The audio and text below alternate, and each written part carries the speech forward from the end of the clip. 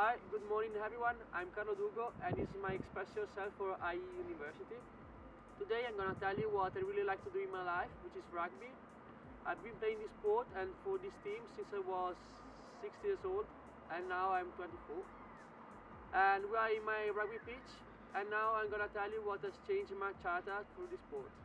Rugby is one of the most valuable sports to learn how to collaborate with people of different social classes.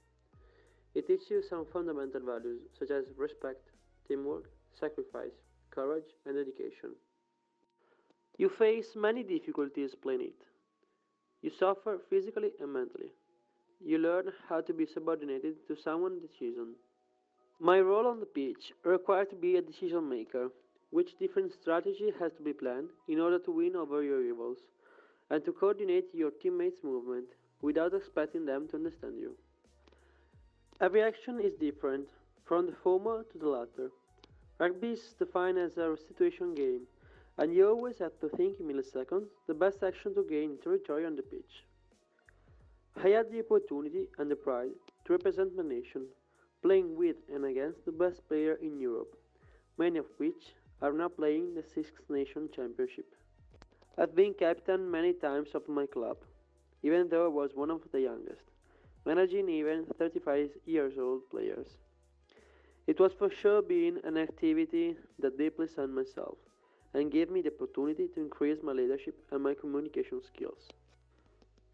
Through this sport, I created solid relations with people all over the world. Thanks to rugby, I travel across all Europe. Rugby forms you as a person. Only real men can play it. No kids are allowed. And if you don't mature quickly, you give up. Sometimes you wonder the reason why you make big sacrifices, risk critic injuries, and suffer cold, muck, and rain. The glory you prove after a tackle, a try, or a good run have no words to be described. The relation you create with your teammates is unique. You recognize them no more as common people, but as brothers, for whom you would put every effort you can to protect and help them, even off the pitch. I train every day and I try to be a good example for the youngest, even because I started to coach kids. I can say that what I am now is thanks to this sport. It taught me how to pass throughout difficulties and to be always positive with all the people of your team, encouraging them and trying to be a leader even though you're not the captain. Respect the role is fundamental. Coaches are always right, even though you don't agree most of times.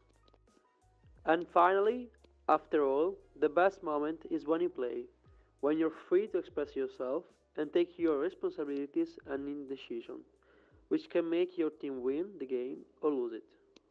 Thank you for your attention and I hope you enjoyed it.